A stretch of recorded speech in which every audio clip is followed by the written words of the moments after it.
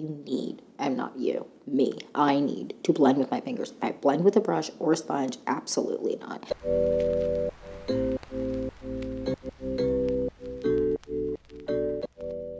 Guys, welcome back to the Clean Beauty Code. I'm so excited for this video because we are doing something fun. We are doing a full foundation try on. We are doing a full review. We're comparing and contrasting to other foundations. We are talking about the new Saie Beauty Foundation. It came out recently. I was so excited the second that I saw that they announced that they were coming out with the foundation. I was like, put it in my basket. And I was stalking, waiting for it to go live so I could purchase it right away. I've been trying and testing it out, and I definitely have some thoughts. I'm excited to share them with you guys. I love like a concealer or a foundation launch just gets me so excited to find like that perfect match, whether it's for your complexion or whether it's for like your skin type. It's always so fun to test them out, and the testing process is so fun. And I just love it. So I just want to kind of jump into this video and get started so we can get into this Saie Beauty Foundation review. So if you're excited for this video and more videos like this, then please like and subscribe. Also leave a comment down below on what other videos you want to see me film. And without further ado, let's get into the Saie Beauty Foundation review. Okay, we are in closer. Let's get into the Saie Beauty Foundation try on. So this is the Saie Beauty Foundation. What is the full name? The Saie Beauty Glowy Super Skin Foundation. Now, I really struggled to pick a shade for a little bit, like because I always like hunt and say, okay, this is the shade I'm going to get when it comes out so that I already know and I'm not agonizing over it during like purchase time because that's always annoying. So I was like looking around and I had a hard time picking a shade, and I thought I knew what my shade was going to be, but I was really thrown off with the models that were wearing it in their pictures, but also the swatches. Like everything just didn't really match, in my opinion, in my mind of like what I was picturing. So I struggled. Then they came out with a chart that talks about if you are this shade in their slip tint, which is their tinted moisturizer, or if you're this shade in their concealer, you'll probably be these shades. And then that kind of solidified that like what I thought originally that I wanted for like what one I originally picked in my mind was the shade I was going to go with. And I'm happy I went with the shade because I do think this is a decent match. So yeah, this is the foundation, again, shade 18. This is a serum foundation. You need to shake this up. They even say on their website or something, I don't know where I read it, it might have just been on their Instagram, you need to shake this up, and it is normal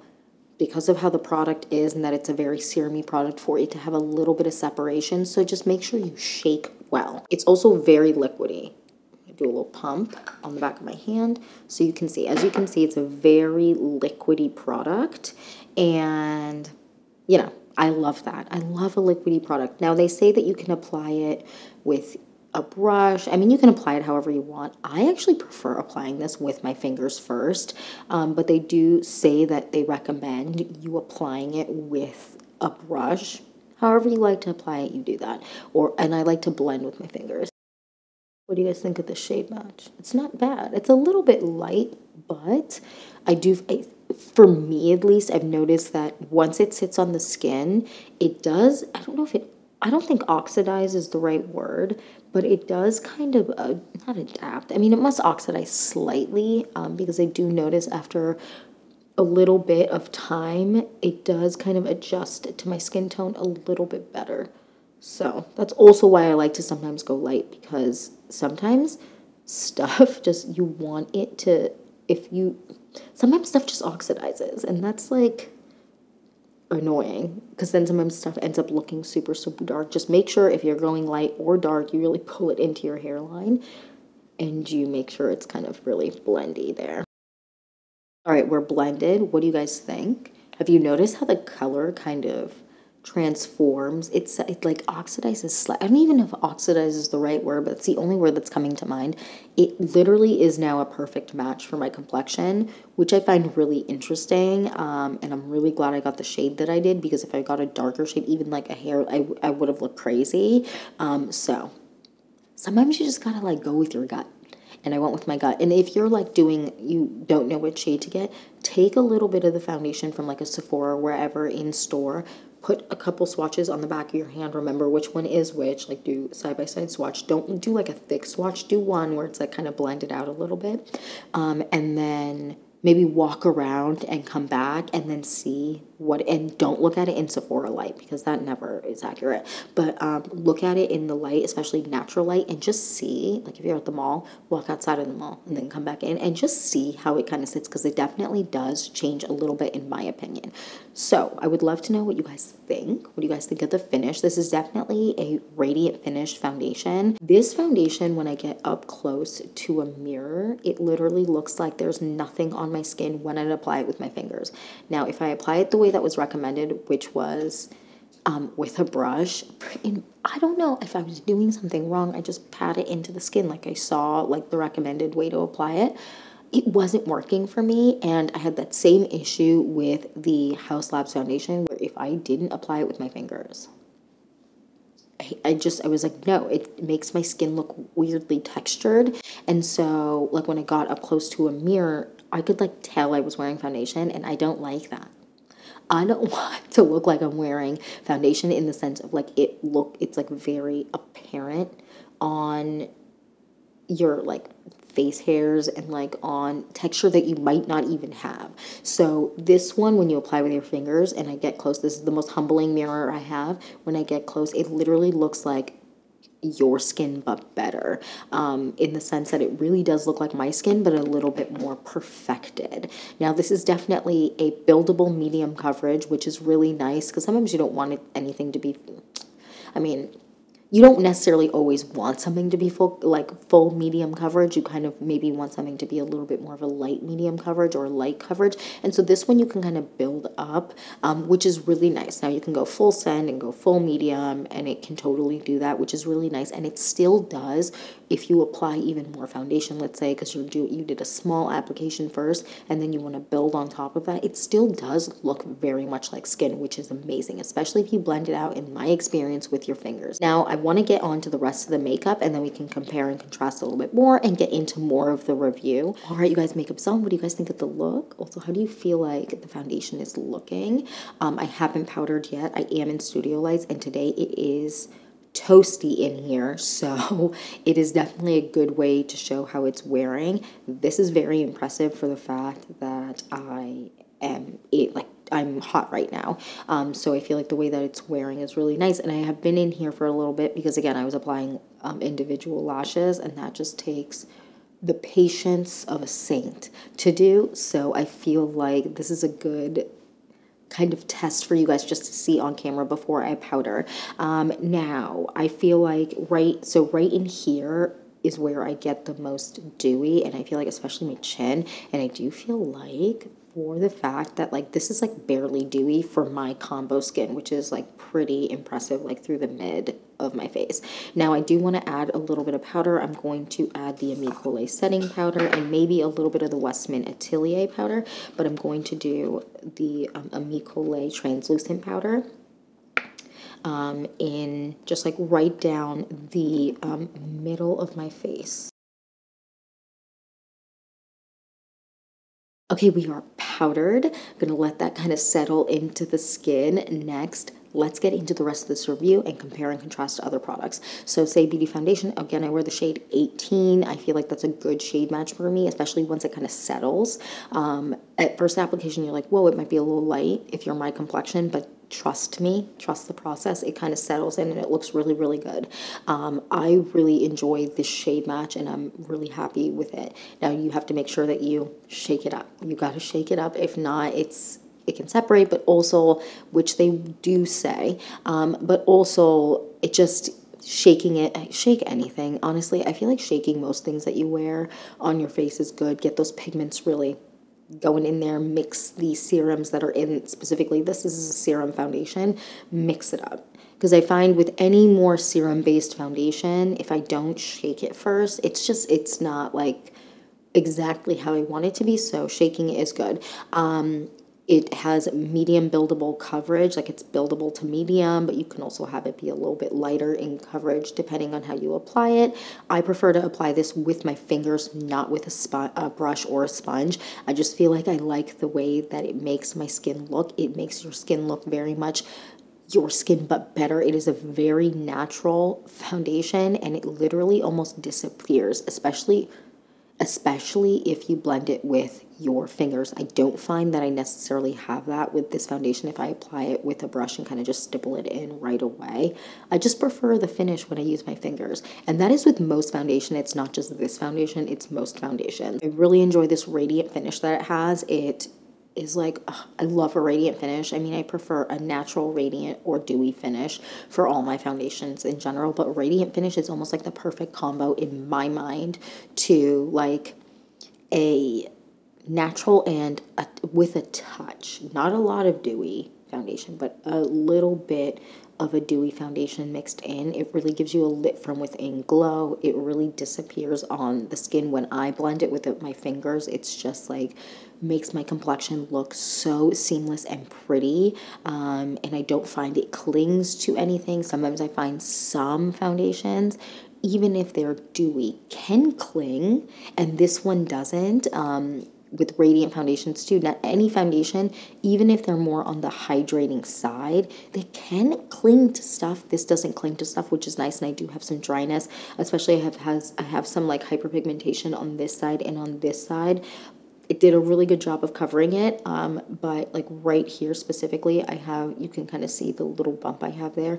It is like a raised bump with hyperpigmentation on it. That's pretty apparent when you're in person. It's like a little bit on the drier side. This doesn't cling to that, which is nice. I have other foundations that I have tried that are newer that I'm going to talk about that do cling. So this is really, really nice. I love the way that it wears throughout the day. Now let's move on to how it compares to other foundations in my collection. First one I want to talk about is the Saie Beauty Slip Tint, just because it is the other complexion product that Saie Beauty has. I would say that this is more of a light coverage product. You can build it up, but I wouldn't say that it can go full. Depending on how much you apply, you can definitely build this product up, but when you do like one pump, blend it out on your face, it gives more of a light coverage in my opinion, and you can have it be sheer and you can build it up slightly, but it's not quite the medium coverage that you would like, a true medium coverage that you get with the Saie Beauty foundation or any true medium coverage foundation. Now there are less shades here than in the foundation. You can kind of get away with different shades, like more shades in this one in my opinion, because of the fact that it isn't quite as sheer in coverage or light in coverage. So I have to make sure in a foundation I get a truer shade match than I do in a skin tint or a tinted moisturizer. So I have two shades in this, shade 6 and 5. They came out with the shade 5.5, which is what my shade would be. I'm definitely 5.5, which is how I ended up being able to pick this foundation based off of the fact that I'm definitely not 6. 6 is definitely too warm for me and slightly too dark even in the summer. And 5 is definitely too light and not quite warm enough. So I went 5.5. I have swatched 5.5. I just don't want to buy it yet because I want to get through these. But that's a good shade match for me. Okay, so now let's move on to other foundations. The first one I want to talk about, I know I'm going to get questions about, is the Haus Labs foundation. Now, this is definitely a thicker formula than the Saie Beauty one. It doesn't quite have that same run that the Saie Beauty one does. It does has some running, as you can see, but if I do a little compare and contrast side by side, the Saie Beauty one is the one that's running a lot further down. As you can see, like it is moving and grooving a lot quicker down my arm. So the consistencies are definitely a little different. Now, I definitely feel like the Haus Labs one has that same almost radiant, dewy finish that the Saie Beauty one does. But what I will say is I feel like the Saie one is a little less dewy than the Haus Labs one. This is also one that you need. I'm not you, me. I need to blend with my fingers. I blend with a brush or a sponge, absolutely not. it's just, it doesn't work for my skin. Like, I just feel like it looks apparent on the face, but when I blend it with my fingers, this is also one that disappears. I wear the shade 330 in this one, and it's a very nice shade match for me. I feel like it just gives, it's like it's a cool tone, a more cool tone one, but I do really enjoy the way that this wears on my face, and I feel like it just kind of disappears into the skin. The difference here is definitely consistency. They're both medium coverage. I would say that this one is a little less dewy than the Haus Labs one, and I do feel like throughout the day, the Haus Labs one, they both kind of wear similarly in terms of the way that they do up, but I do feel like the Haus Labs one, on my skin, definitely gets a little bit, not a ton, a touch more dewy, especially, and you know what, especially right away. I would say that by the end of the day, the Haus Labs one is only a touch, a smidge dewier, and the wear off is the same. They both look beautiful, but I would say right away, the Haus Labs one dews up ever so slightly more than the Saie Beauty one. I love both of these. These are both great foundations, and I'm not a big foundation person. Like, I like a foundation, but for every day, I don't love a foundation. And both of these are kind of in the same, like, vibe for what I like. Makes my skin look really good, dewy, natural, radiant, whatever it is. And it doesn't feel like I'm wearing a lot of makeup, but this one does feel a little heavier than this one. So that's also the difference here. Next, let's talk about this one, the Saie Beauty Foundation, which you all know I love. And if you don't know, I love this foundation. This is the shade 270 Rebecca. I love this foundation. It is just amazing. It is just so good. It is definitely different than the Saie Beauty one because it is more of a natural finish, whereas the Saie Beauty one is a radiant finish, and it doesn't get as necessarily dewy looking towards the end of the day as the Saie Beauty one. The Saie Beauty one definitely dews up a little bit more, but not a ton, shockingly enough, throughout the day, at least on my combo skin. Now, for me, I feel like you get, again, more of a natural finish here. It is it's not quite as thin of a consistency. They both actually do, in my opinion, feel really, really light on the skin. But the Saie Beauty one, out of all the foundations I'm talking about today, except maybe -1, has the lightest feel on the face. But they all feel really, really light. Next, let's talk about the Kosas foundation. So the Kosas foundation is definitely more dewy, whereas this is a true radiance. This is a true dewy foundation. I would say the consistencies are similar. The Saie Beauty one is definitely thinner, but they both have a nice slip to them and like silky feel when you apply. I prefer applying both of these with my fingers, but I can apply the Kosas one with a brush or a sponge, and I don't feel like it has that same look on the skin as when I apply the Saie Beauty one on my skin with a brush, if that makes sense. Again, I just prefer always to kind of blend with fingers, and if I don't, I do a brush and then I do a sponge, or I will just sponge. But I do really enjoy both of these. I would say that first of all, I do think, I mean, in my opinion, the Saie ones are significantly less yellow. So if you struggle with the fact that the Kosas foundations do have more of a yellow undertone, then maybe the Saie one will be for you, because I definitely struggled. I'm the shade 290 in this one, right? Yeah, 290 in this one. And I still feel like it's slightly yellow, but what are you going to do? You can't always get a perfect match. And there are things that you can buy that can tone down, like to make something more neutral if you struggle. I think LA Girl has the ones that I'm thinking of that you can kind of change how deep something is, how warm something is, how neutral you want something. They have a bunch of options. But I really do enjoy both of these. Okay, next I want to talk about this one. This is the Ilia foundation, and I've talked about this a million times on my channel. I really, really enjoy this foundation, and to me, the way that they wear is similar. The Ilia foundation is more of, it has some, like, it does run slightly, as you can see, but again, the Saie Beauty one is definitely more liquid and thinner in consistency. This is a great shade match for me. This is the shade Morocca. I love this shade.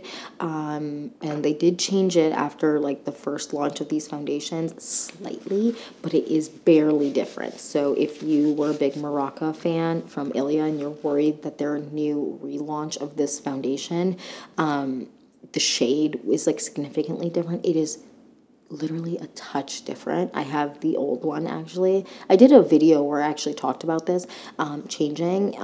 It's barely different, but I really, really enjoy both of these foundations. The Ilia one is definitely less of a radiant and more of a natural finish. This is definitely, if you like Armani Luminous Silk, this is a great dupe for Armani Luminous Silk. I did a whole video, like, I think at the beginning of my channel, so a while ago, where I kind of talked about the comparison between the two. They are very, very comparable. And even if you search it, there are comparisons, not just from me, that say that this is a really good dupe for Armani Luminous Silk. Both have nice medium coverage, but this one, again, is more radiant. This one is a little bit more natural. Love both of them. It kind of just depends on what you like. And consistency, a lot thinner. The way that it feels on the face is thinner. But again, this feels thinner than most foundations that I've tried in my life. So great foundations though. Okay, next we're going to talk about it comparably to Makeup by Mario, because I have been seeing some questions come in about how I feel like they compare. And I know technically the Makeup by Mario one is not considered clean. However, I try everything out that's in the marketplace, so I can give you a really well-rounded review. So anytime something launches and it's like big hype, I always grab it and try it out and see how it kind of compares to other products I have, so I can give like a really good review. The Makeup by Mario one does, like, you can see like slight like radiance particles in them. It's not glittery, but radiance particles in it, whereas the Saie Beauty one doesn't have that. It just has like a radiance to it. Whereas when you look at it, like even when it's out on your hand, the Makeup by Mario does have more radiancy particles, but again, it's not glittery. You're not going to look like Edward colored or anything like that.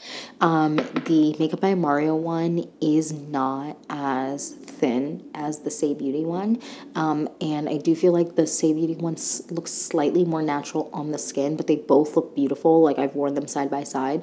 They both look beautiful on the skin. I do feel like this is a little bit warm for the fact that it's technically considered neutral. So just kind of, if you can go in person and you want to try this one out, do swatch. This is fine for me, but it is slightly too warm. Again, I do feel like this has a little bit of a thicker consistency. It's not quite as runny, but the Saie Beauty one, like I said, is comparably to everything that I have right now. In front of me is like thinner than all of them. The Saie Beauty one also feels a little bit less heavy on the skin. Like, this really disappears. When I tried this when it first came out, and I thought, oh wow, this is like really feels super, super like nothing on the skin. Then I tried the Saie Beauty one, and this one feels more natural on the skin than this one.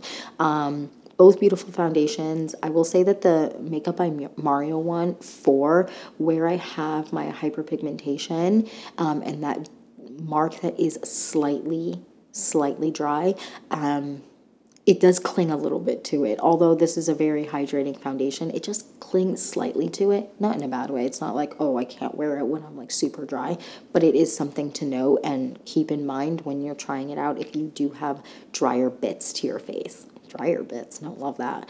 But I really enjoy both of these foundations. If I had to pick between the two, I would go the Saie Beauty one, just because, first of all, the shade match is definitely better. But not just that, I do feel like by the end of the day, I'm less dewy with the Saie Beauty one than I am the Makeup by Mario one.